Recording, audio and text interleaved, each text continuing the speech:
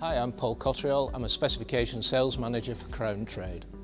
We're here at Manchester Grammar School. This is the Memorial Hall, which is the centre of the school and the centre of all activities in the school. And the reason we got involved in this project is because when they were considering the refurbishment of the hall, it's a really complex building to paint, and so they needed some specialist advice to do that painting.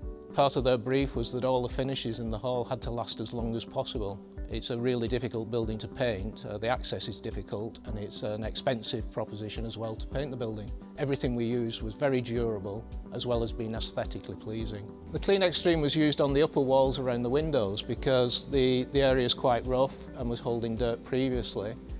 And in conjunction with Novus, the painting contractors, it was decided that this would probably be the best finish.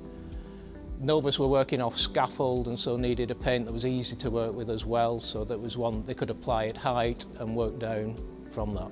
The use of the Clean Extreme helps extend the maintenance cycle of the building and thus makes it more cost effective.